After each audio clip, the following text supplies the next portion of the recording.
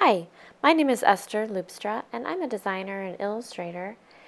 I use a lot of patterns in my work every day, and Adobe just keeps making it easier and easier for us to go from our sketchbook to creating full repeat patterns in Illustrator. And one of these tools is Adobe Capture CC.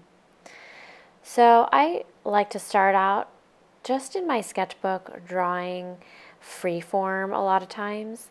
So the great thing about Adobe Capture CC is you can take these freeform sketches and easily transform them into vector art and bring them into Illustrator. So here I'm gonna show you Adobe Capture CC, and just open the app on your phone. And you can see that what comes up are all of my shapes that I've already put in there. Adobe calls them shapes. And I'm going to add another shape. And so here you can see when I click that plus button, I have a line preview. And when you move this slider, you can see that the line is thickening or thinning, and it's adding to the line the more I slide the slider up. So then I want to just capture the image, and you can see here that it's showing me a preview of what the vector is going to look like. And I can use this button, remove from shape, to remove any excess line that I don't want in there. I can also push the other button, keep in shape, and I can add to my selection. So then I'm going to click next, and it's going to make the vector image right in front of me in the preview.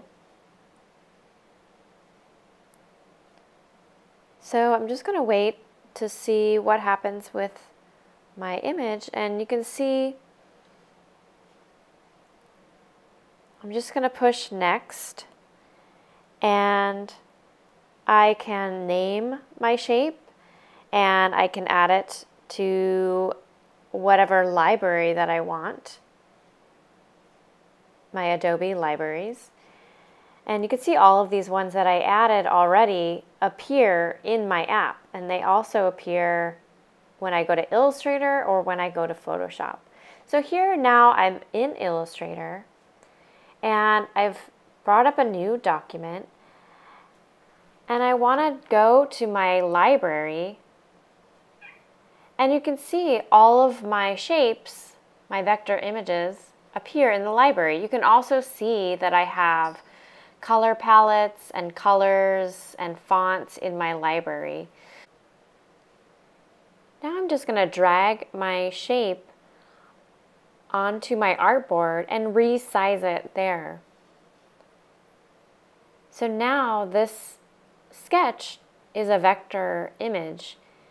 And you can see I might have to clean it up a little bit because there is some excess spots that I missed. So I'm just going to delete those. And I'm just going to go to Object, Ungroup. And when I click off of this, these are all separate items, separate objects. So I can select these funky extra pieces and delete them.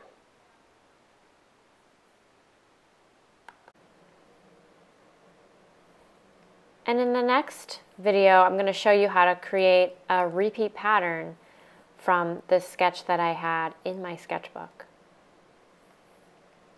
Thanks for watching.